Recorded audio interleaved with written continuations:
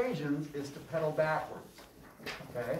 Let me give you an example. This is a little more complicated than we're going to be doing today, but it's not a very hard question. So let's say this was the question. Okay?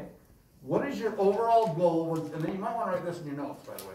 What is your overall goal when solving any equation? Who thinks they know? What's your overall goal when solving any equation? What's your name? Yeah, you. Addie. Addie. What do you think the overall goal is when you solve any equation? No.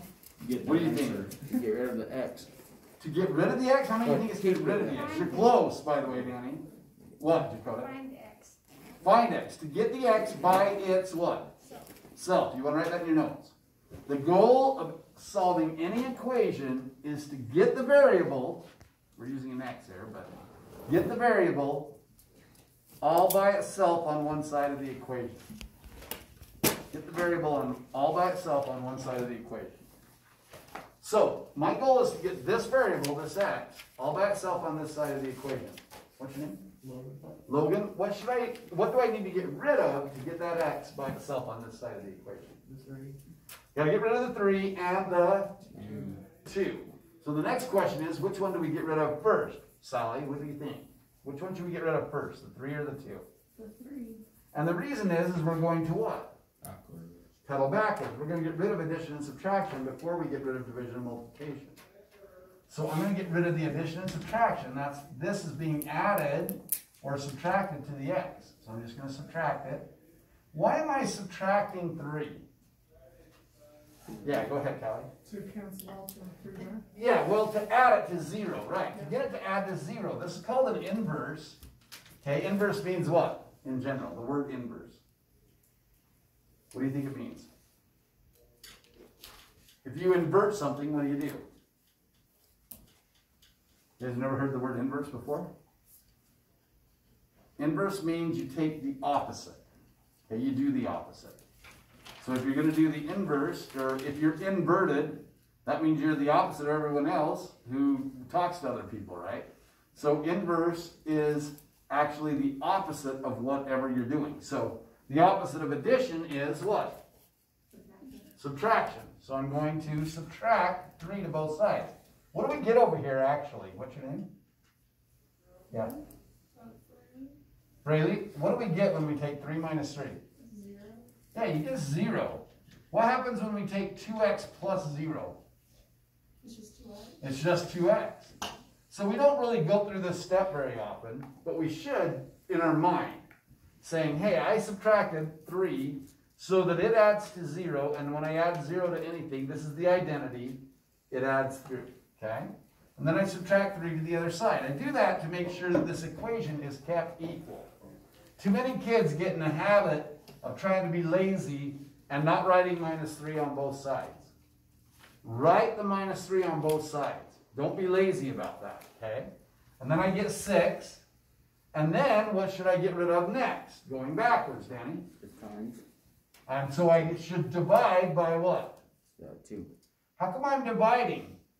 And I like what you said, get rid of the timesing, right? Yeah. So 2 is multiplying to x. I've got to divide to get rid of it. Again, it's the opposite. Opposite of addition, subtraction. Opposite of multiplication, division. So what happens when I divide 2 by 2, by the way? What's 2 divided by 2? 1x. 1. What's 1 times x? 1x. Just x, Oh. right? Just x. 1 times anything is whatever you started with, right? If I take, I don't know, 1 times, what's your name? Yeah. Tristan. Tristan. If I take 1 times Tristan, what do I get? I'm Tristan. I just get Tristan, right? So whatever you multiply by 1, it ends up with that. So I'm going to get x equals what? 3, and I'm done, okay? So these are called two-step equations because you're going to both add and subtract. Today we're only doing 1 step. So these are super easy equations, okay, that we're going to be doing today. So I'm going to give you the 3 types that we'll have today. We're going to have something like x plus 4 equals 11, x minus 3 equals negative 10, 2x equals 14, and negative x over 3 equals 5. Okay? So let's say these are the 4 equations I'm going to have today. So Nick, what would I do on this equation, and what is my goal? What's my goal, first of all, Nick? Get x by itself. Get x by itself, so what should I get rid of? -4. Minus 4 to both sides, so -4, -4. Okay, again, make sure you do it to both what? Sides of the equation. Otherwise you'll mess up later down the line, so trust me, do it now. Okay, so this is going to be what left on this side? X. Just an x, because x plus 0, right? So x equals what? What's 11 minus 4? Say it loud. Negative 7. Okay? So x is 7. I'm done. That's all it is. Okay? If you need a calculator to do the adding, subtracting, or on this side, or dividing, I don't care. You can use a calculator. I don't care. Okay? Griffin, what should I do here? Add Add what? 3. Add 3 to both sides. Okay? And what does that give me on this side, Tristan? 6. It does? Yeah. Negative 3 plus 3 is 6. Oh, that's just 3, ain't it? No, that's 0. Yeah. And what's x plus 0? 0. X plus 0 is 0? Yeah. I don't want that. X. I want just the x by itself. Remember, the goal overall is to get the x by itself. X plus 0 is x. It's not 0. And then over here, what will I get? On that negative, side. negative Negative what? 2. 7. Okay, so there's negative 7. That's that answer. Still just really one step, right? Just doing it to both sides, but just one step. Mackenzie, what is the 2 doing to the x here? Huh? Multiplying. So how do I get rid of it?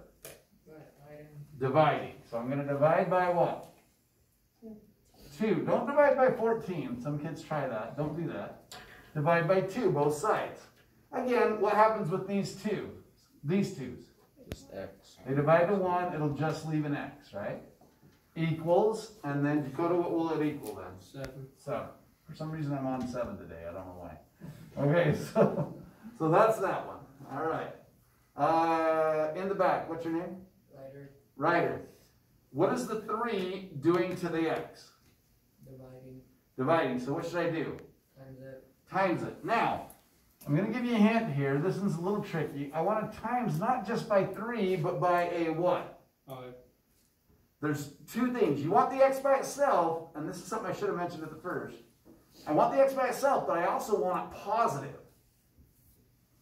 Is the x positive right now?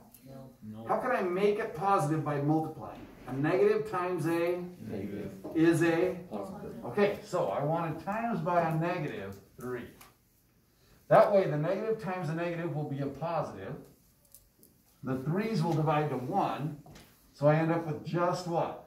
X. X. But if I times this side by negative 3, what do I do the other side by? Negative 3. So remember, I'm multiplying by negative 3 both sides. Okay. So Logan, what's a positive times a negative? This side's going to end up being negative. Okay. Logan, this Logan. What does it give me then? Negative 15. 15. Okay. And that'll be my answer. Okay. So this is what I want you to do now. You can stop that now.